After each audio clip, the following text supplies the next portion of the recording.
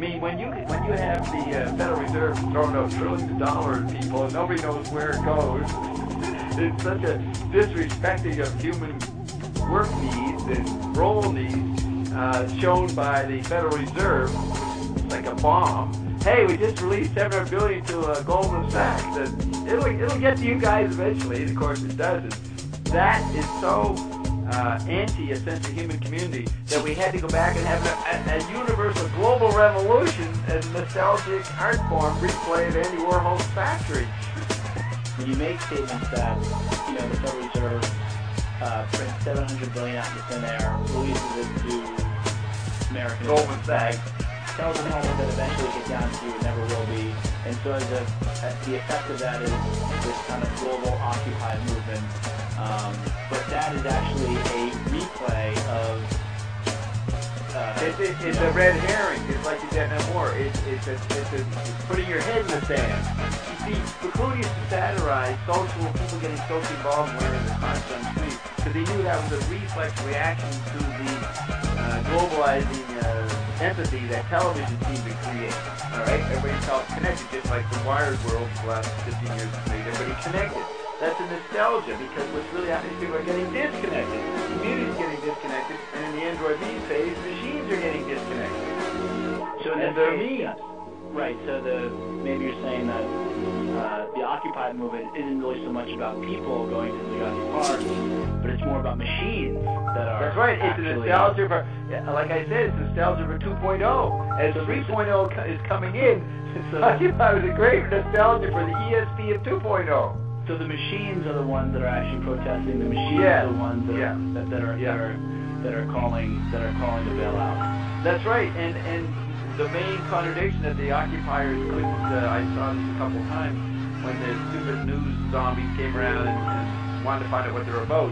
They always point out, well, you're against all this corporate stuff, but you're using a computer and you're online, and the occupier didn't have an answer for that. They had, yeah, you're right, I am using the machine. And what neither realized, the reporter or the occupier, that the machine was the thing occupying the park, not them, not their chemical bodies.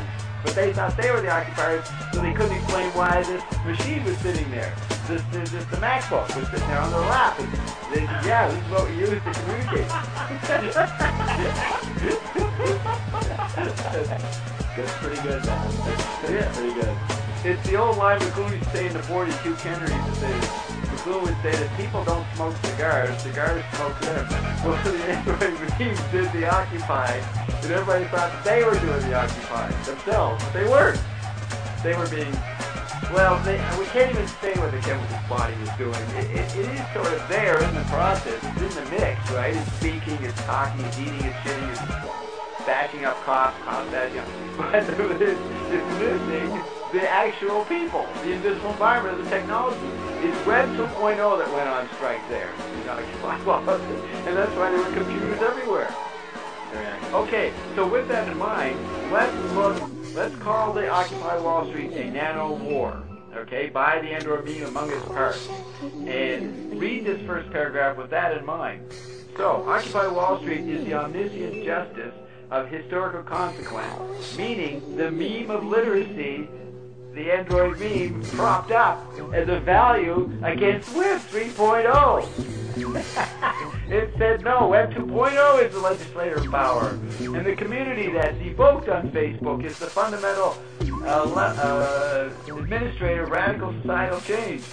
Your kind of change, Mr. 3.0, we don't agree with. It's too hard to figure out what it is. We want the old kind of radical societal change known as 2.0. You get what I'm saying here? Yeah, no, right. So the forces of 3.0, no, we should say the forces of 2.0 dictate the dream, the hope. The forces of 2.0 dictate at a most mundane and fundamental level, gather in a park, right, with these bananas or whatever they ate.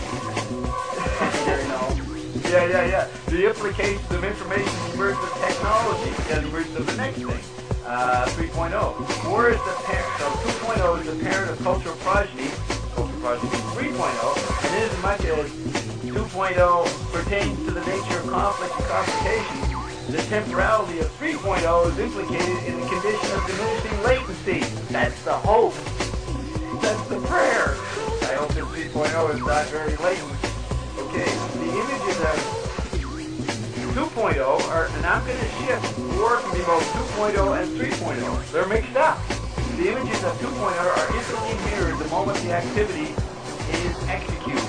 There's no hiding the barbarism, the inhumanity, the death of 2.0. We don't like the psychic death, the android beam death that 3.0 is going to bring in. So a large part of the android beam is celebrating the old form of barbarism and inhumanity and death called 2.0. Okay? It is a spectacle extraneously appropriated to technical reflectors who inimitable broadcast vast destruction across the hemisphere. That can be both, see, you're describing 2.0, but it's hoiked up as a value against the unforeseen pterodactyl monster effects of 3.0, which we can't even fathom.